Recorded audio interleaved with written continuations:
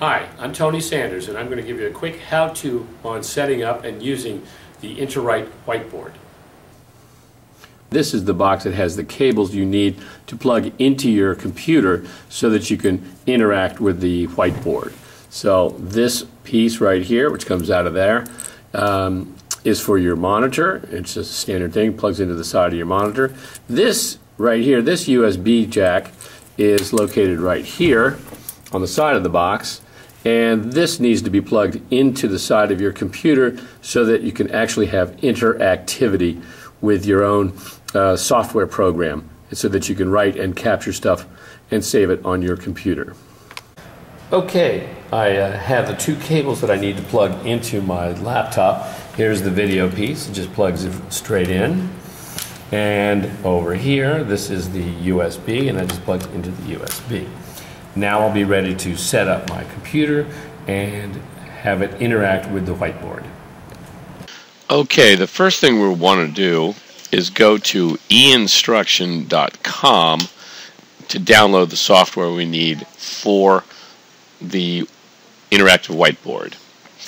Alright, so we just can go over here to Support and Downloads, go to Downloads, and what we're looking for under Windows is the InterWrite workspace software. That's right here.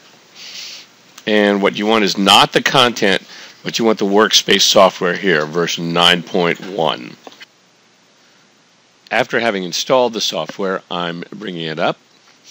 And what I get first, with my regular desktop screen showing, is the menu right over here. And what I can do at this point is I can bring up a file or create a new file, and there are a couple ways to start a new file. Now what we're going to do is take a quick tour of the InterWrite Workspace control panel. That's this piece right here that's sort of the lifeblood and the control center of everything you're going to want to do when you're working with InterWrite Workspace pages.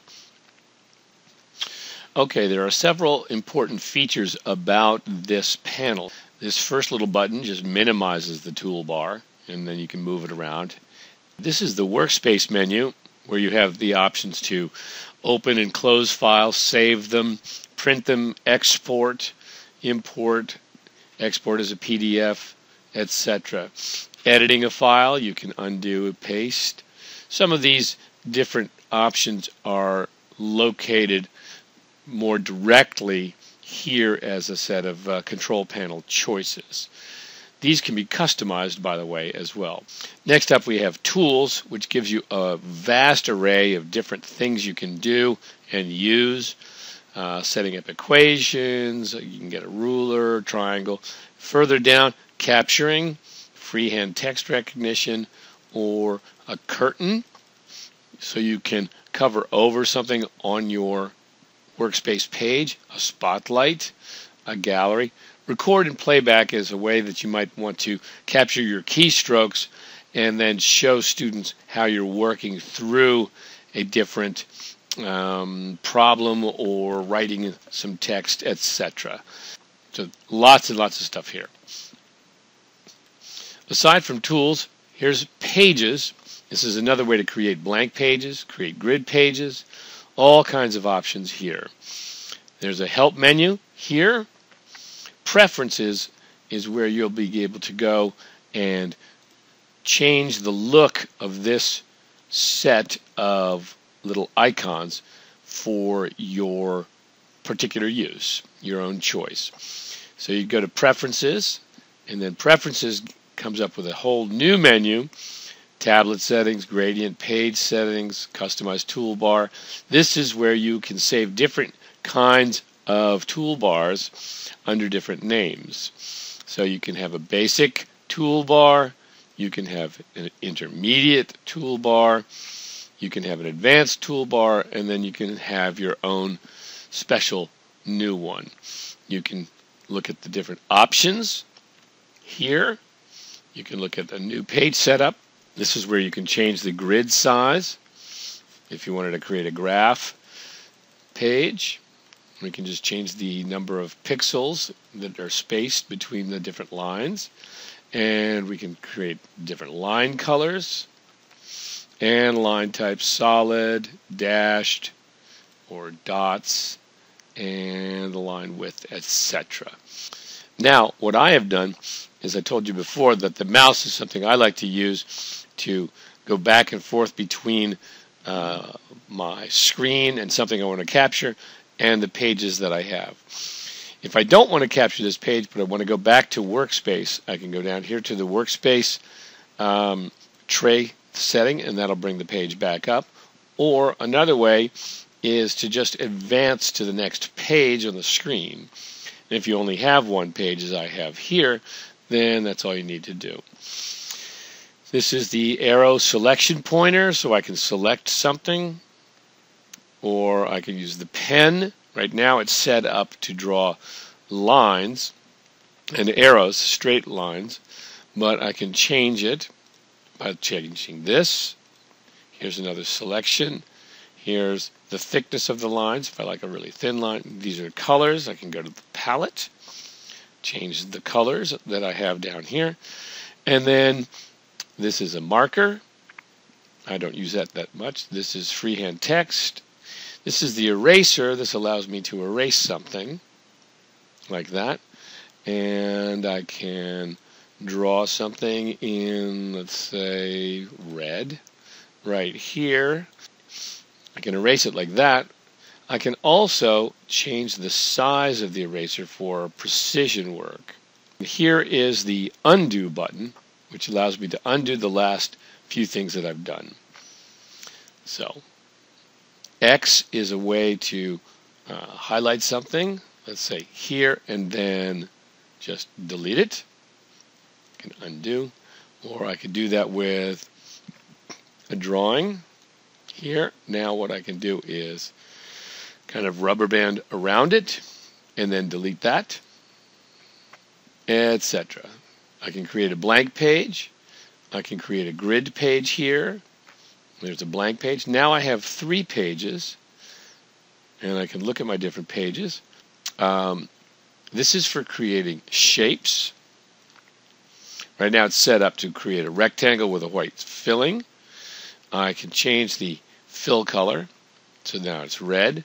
I can change the shape to something else if I want a star, like that. Please note that when the shape is changed, the fill color does not necessarily change. Now, something else that's really useful is if I've created a page, I can create one that is like a template, and then I can duplicate it. And to do that, I have a page sorter here, and then I can highlight a page, and I can delete it, or I can create a duplicate page.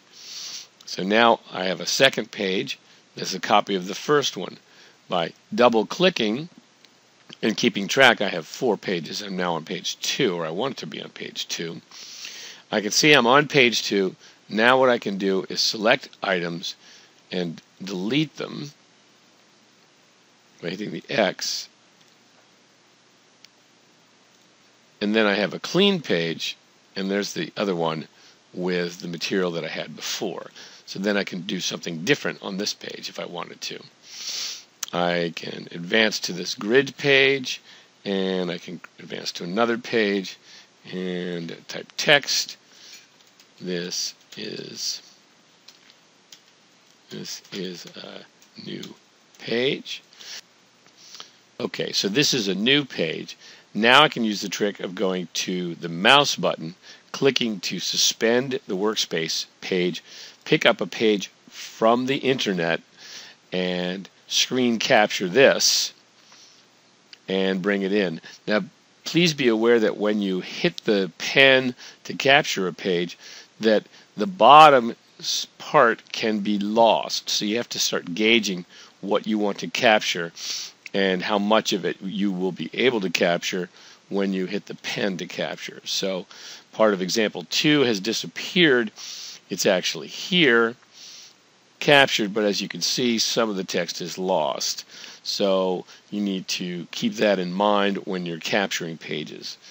Now what I've done is I've created a couple more pages in my InterWrite workspace page, and I can look at all of those together with the page sorter And at this point I could move something around, I can delete something, I can put this page in front here like that, and then close this and save those pages. So I'll save this and I'll just call it example workspace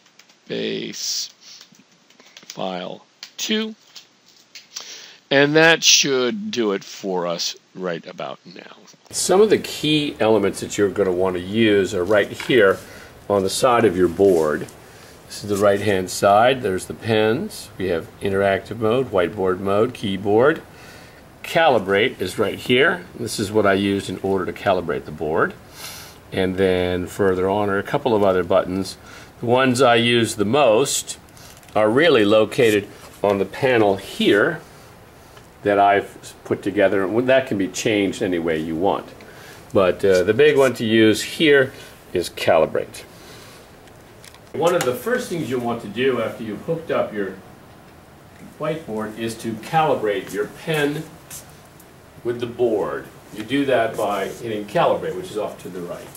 Then slowly put your pen down in the middle of the crosshair.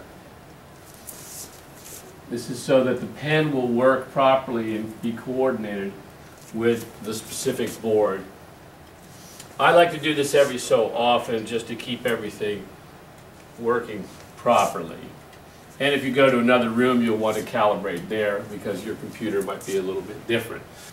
So now we can bring up the workspace software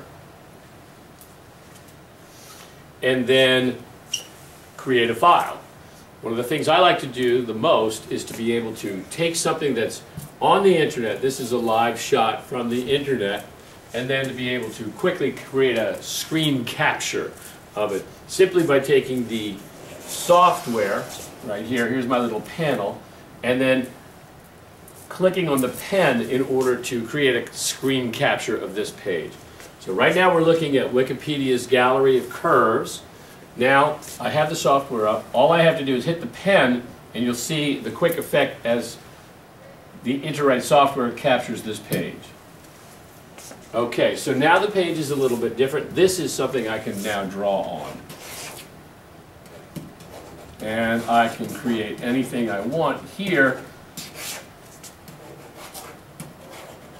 and be able to use it in my classes.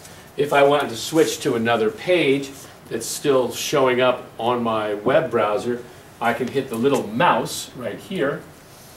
I'm now back live with the internet and I can switch to another tab. So I could go to Perry Street Prep, I could go to a document that I might have up at the moment, capture that page. Here's that page captured. Now I can write something here and say graph this. You can go back to the internet by hitting the mouse, take a different tab, find an interesting looking curve like this one, and then be able to capture this, write comments about it, go back, interact some other way. I have the scroll bar over here. I can go do something like this, and then have this captured. I'm moving this because this is on the page, and then I can point to this. Now I've captured this and say that this is this.